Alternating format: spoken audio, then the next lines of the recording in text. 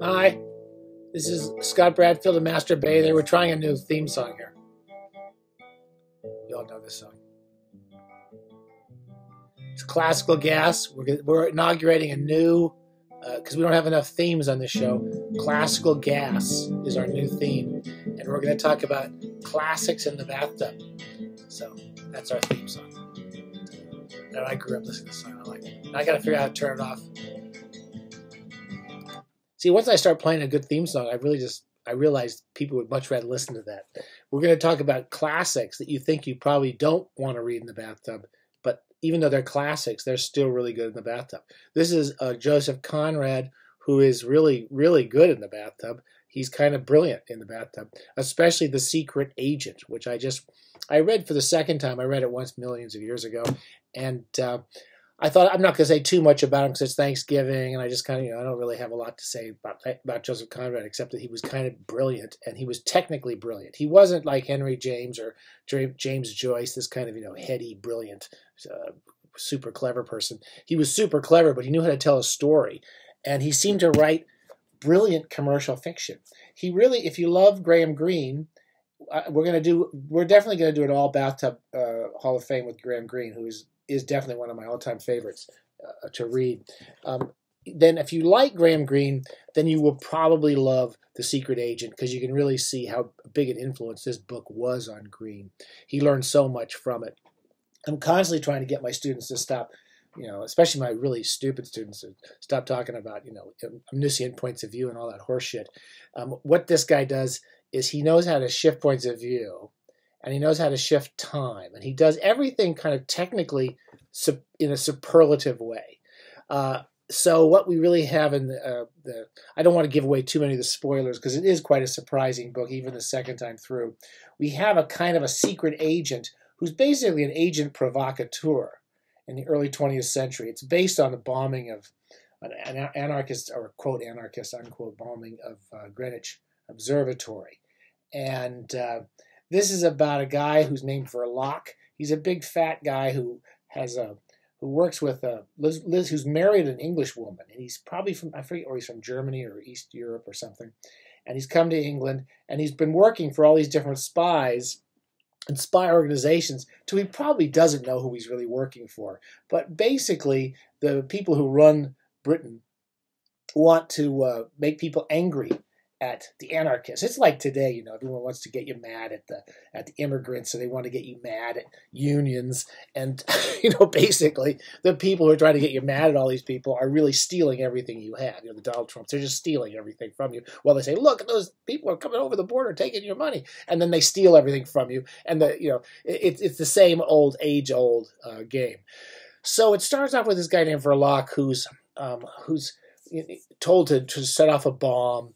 And we shift points of view. So we shift points of view from Verloc to some of his Confederates. We have some conversations between him and the various anarchists, some of whom are anarchists, some of whom are this or that. But basically, we're in the head of that person. We even eventually, there's a kind of the wife's brother is not all there, and he spends all his time drawing circles. And we move forward in time until actually a bomb goes off in Greenwich and someone's blown to bits. And I don't want to tell any more than that because every scene is incredibly close to one point of view. Technically and stylistically, Conrad can just write beautiful sentences. He's really the opposite stylistically of who we talked about last episode, Simonon. He writes these incredibly complex, ornate, beautiful sentences. Greene does the same thing, that are artistic sentences. I'll read just a small passage. He really gets into the characters' heads and then helps describe them from inside their heads. He's talking about Verloc, who's this big, overweight man, and he says, and the ideas in every sentence, or there's an idea in every one. His idleness was not hygienic, but it suited him very well. He was in a manner devoted to it, with a sort of inert fanaticism, or perhaps rather with a fanatical inertness. Born of industrious parents for a life of toil, he had embraced indolence from an impulse as profound as inexplicable, and as imperious, as the impulse which directs a man's preference for one particular woman in a given 1,000. He was too lazy even for a mere demagogue, for a workman orator, for a leader of labor. It was too much trouble. Now, I'm just in a small passage. Every sentence has these rhythms in them, and they're beautifully constructed.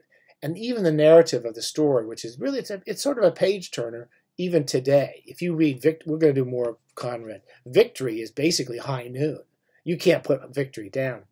And most people, they throw Heart of Darkness at you at school, which is a brilliant book, but you get into all those complicated narratives within narratives within narratives, which is why the academics like to teach it, because you don't know what's going on. But when you read this, it requires attention, but it's technically much more lucid.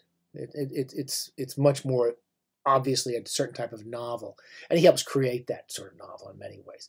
I really think he's a wonderful writer, and I don't want to say any more academic stuff about him except that you will really get a good read out of The Secret Agent, and most of Conrad. Even The Heart of Darkness is great. It's just a much more complicated, difficult book. Say a few more about some random thoughts here. I picked up, we don't talk about too many academics, and I kind of piss on academia. I'm sorry, it's my fault. Having been a bit of an academic myself over the years, I really hate what most academics teach in literature courses. But there were some good ones, and there have been some good ones. And Ian Watt wrote some really lovely, lucid, intelligent essays about novels and novel writing.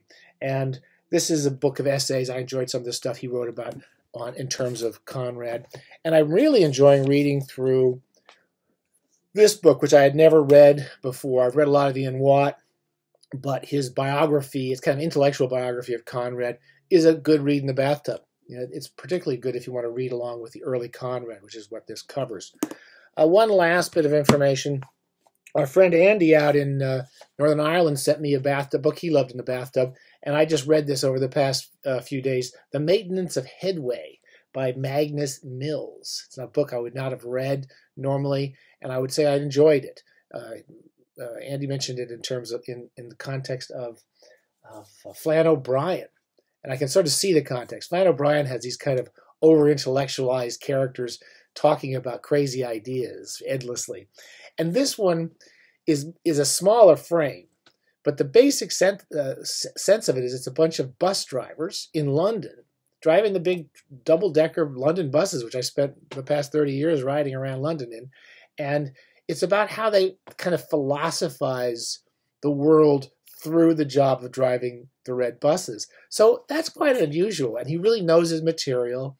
He doesn't give you specific streets and names, but you do know when you're going down Oxford Street, and you do know when you're out in the suburbs a bit, and his character, when they go, what bridges they're going across. So even though it doesn't tell you, but Mills obviously has worked on the buses. And it's an interesting book. It's like it's stylistically a little more like Simenon, very simple, direct sentences.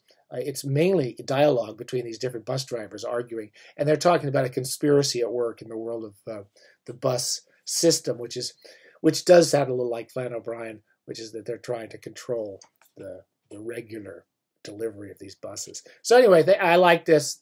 This interesting Magnus Mills, living writer.